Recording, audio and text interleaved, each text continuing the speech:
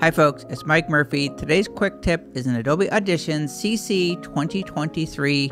In this tutorial, I'm going to show you how to silence parts of your audio recording without changing the duration or the timing of your original audio file. I am in the Waveform editor of Adobe Audition.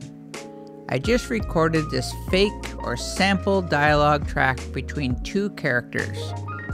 So my name is Tull. I will be playing character number 1 in Mike's fake dialogue track, and I am Sam. I will be playing character number 2. So the first thing I did was record the entire dialogue between the two characters. I went to the file menu, saved as, and I'm going to call this the master. So I'll keep both characters on the master. With the master open, I then went to edit and I clicked copy to new 2 times, so it created 2 copies of the original. And then I just opened up each copy file saved as, and I saved it as each character. I'm going to open the character number 1 file by double clicking on it to open it in the waveform editor. So on character number 1, I want to keep all of the parts where Tull, or character number 1, is speaking, and silence all the parts where character number 2 is speaking. So first, I'll make a selection of character number 2. I can tap the spacebar to confirm that I have the right selection. Hi there, my name is Sam. I am character number 2. Now if I was just to delete this, it is going to change the overall duration of the original recording, which is going to affect the timing when I bring it into Adobe Character Animator. So I don't want to do that. I'll press Command Z to undo.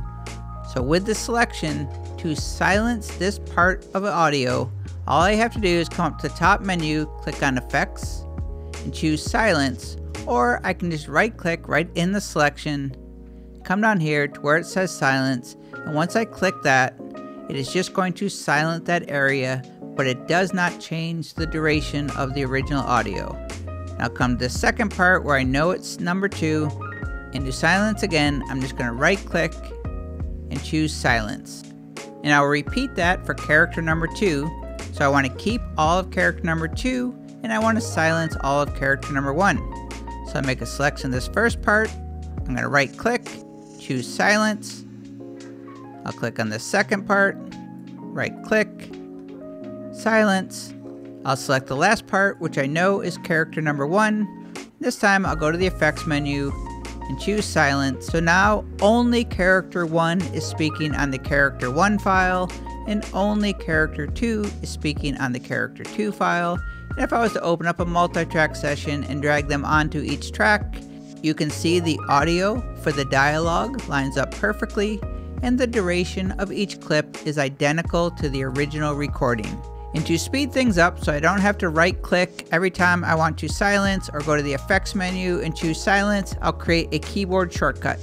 So I'll go to the edit menu, keyboard shortcuts. In the search field, I'm just going to type out silence.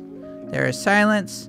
I'll click in the shortcut field. Let's try option X. So option X, click OK. If I go to that back to the effects menu, you see there's the keyboard shortcut. Now all I have to do, make a selection, press option or alt X, and that is how to silence audio in Adobe Audition CC 2023. My name is Mike Murphy. Cheers.